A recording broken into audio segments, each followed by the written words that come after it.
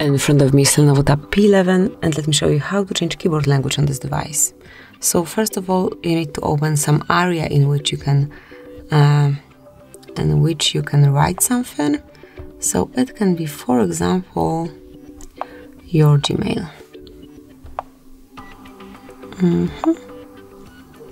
And now let me tap on new message. And as you can see, we are set up with English letters right now. If you want to change it, just tap on settings icon, select languages, and here click on add keyboard. Here we've got the whole, let me try to make it this way so it is easier for me and also more visible for you. Here it is, and now just select the language that you would like to apply. As you can see, the list is super long and you will definitely find something suitable.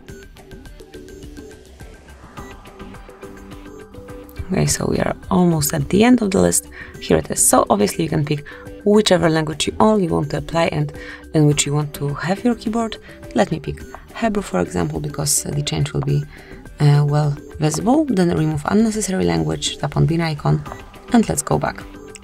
As you can see, from now on, you've got this brand new dictionary included. And then whenever you would like to change it again, just perform the same action. Click on settings, select languages, click on add keyboard, pick the one that you would like to apply, tap on done, remove unnecessary language, tap on bin, and that's it. So that will be all. So you can change keyboard dictionary in your device.